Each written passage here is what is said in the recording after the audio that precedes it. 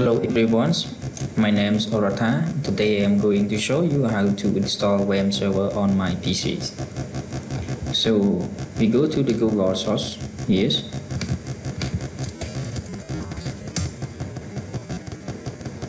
Please search for Wamp Server for download. And you click the link here. And you can see the button download here. Click on it. And it will pop up for you to save it. In this case, I have already downloaded it, so I no need to download it again. So I go to my source that I have downloaded. Okay, I click to install.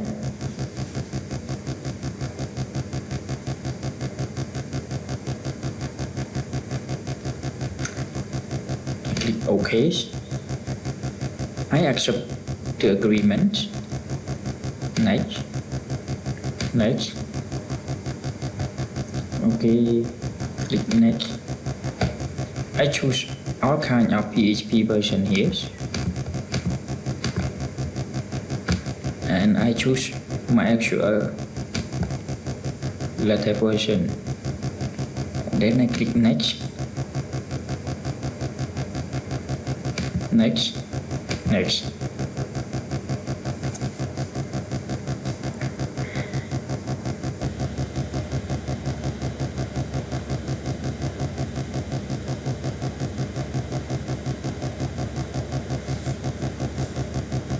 So the mistake here will choose as browser by web. Okay, and here it is for choosing the default browser for using the Wamp server. In this case, I don't use it to default, so I click no, and also notepad to edit something or configuration in the Wamp server. I click no. Actually, you can choose one and you just click yes and browse the browser exe file. So in this case, okay, we click next and finish it.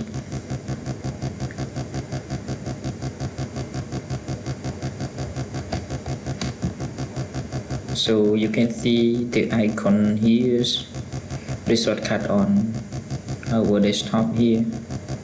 We click run it.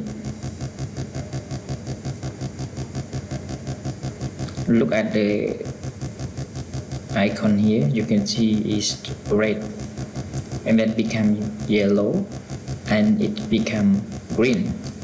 So it means the service of Wamp server is starting.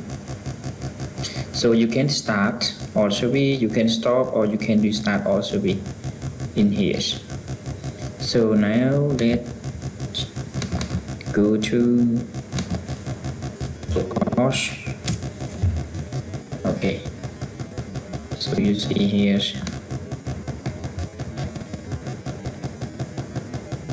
Okay, I go to PHP my admin. By default, the user is a root user and the password is blank. So click goes.